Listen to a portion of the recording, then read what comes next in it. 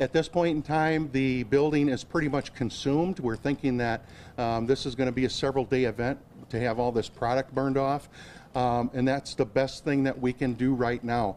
And the main thing is that we don't want an environmental nightmare to occur, and the reason we can that we would cause that is by the use of water streams. So we stopped water operations at this point. We stopped suppression. We felt it was in our best interest to let this product burn off. The Rock River, which is a very large waterway, is about 300 meters to the west of this location. So that's one thing that we're definitely concerned about, is product runoff into the river. So we don't want that to happen. So at this point in time, it's best that we just let this product burn.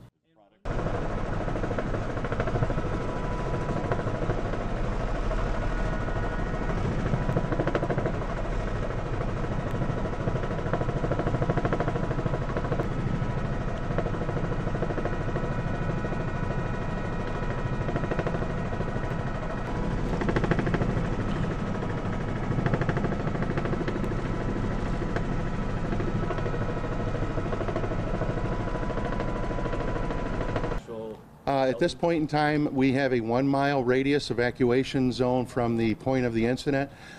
We did do air quality. We have several agencies that are assisting us right now, including the City of Rockford Hazmat. They are doing air quality analysis in the area, and at this point in time, there is no danger to air quality at ground level. Now, I understand everyone can see the large plume of smoke that's going south and southeast at this point in time, but I assure you that there is no danger at ground level at the plant.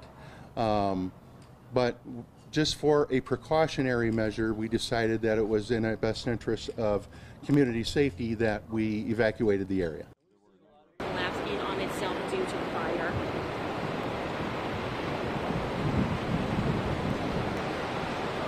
Hello?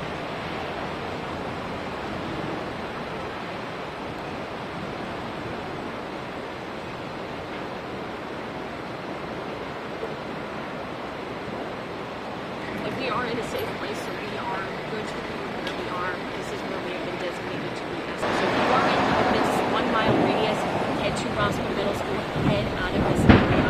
On my way here, I saw dozens and dozens fully engulfed in flames. The west side of the building has already succumbed to the fire.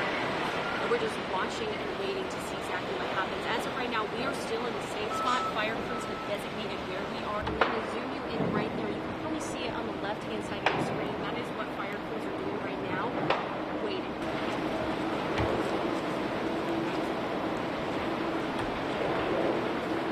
Hi, thanks for checking out the NTV Houston YouTube channel. Click over here to check out some other great pieces of content we've made for you.